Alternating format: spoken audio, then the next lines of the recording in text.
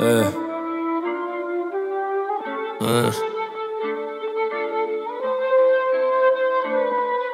like that. This shit sound like what I'm looking at right now. Blue skies and shit. Wind blowing.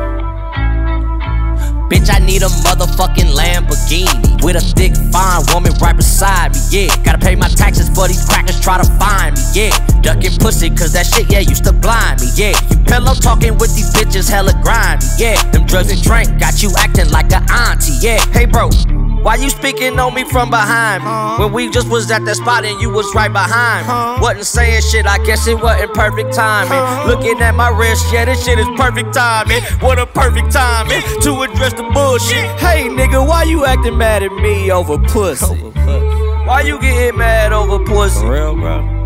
Oh my god, it's just pussy. Now I'm rolling in my motherfucking Lamborghini, rubbing all of mama ass like I'm trying to find a genie. And she on a weenie, cause I'm far from a weenie. This is LA player where we bust no genie. Quick to flip like breezy over women and bread. The ones that hop right out of mind and right into your bed. Then you hit it from behind and she giving you head.